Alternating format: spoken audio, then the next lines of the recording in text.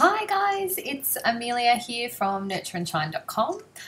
For this week's Nourishing You segment, I thought I would do my first ever vlog or vlog, video log, whatever we're calling it. This is my first one, and it will be surprising if I do it in only one take. Anyway, so today I thought I would talk about how to hydrate yourself better.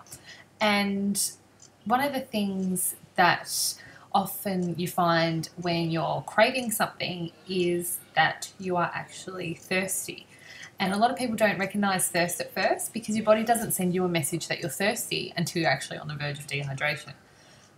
Thirst or dehydration starts as a message that you're mildly hungry. So a lot of the time in the afternoons when you're craving something really sweet, you're actually dehydrated and you need some more water. How much water each person should have differs. It differs on size, height, weight, everyone is different.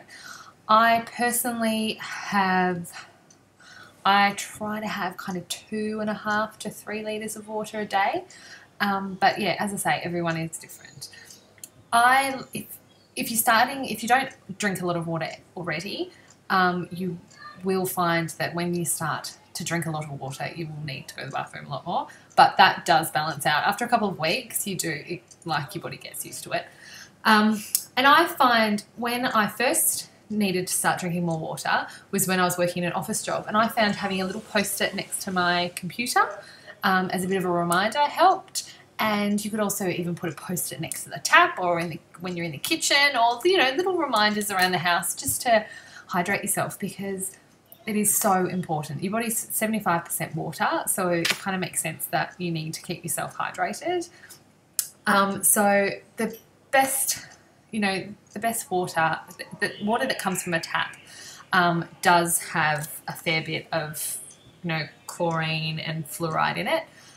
So it's best to get one of those Brita, I think, filters, or those little filter jugs. They aren't too expensive, but you are doing your body a huge favour by drinking more filtered water.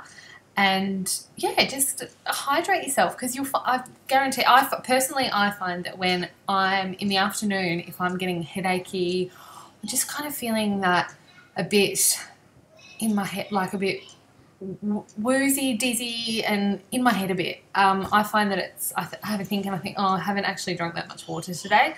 So I think you will notice the difference. Give it a go, and even keep going with that little food diary from last week to see how your body reacts to it. I'd love to hear how you've gone.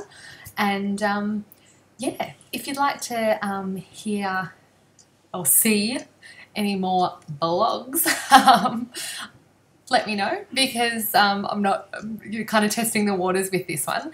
But I think it's nice to kind of for you to see me rather than just my words, kind of see what I sound like. But yeah, I hope you've all had a beautiful weekend, and yeah, thank you for listening and watching, and I'll see you soon. Bye.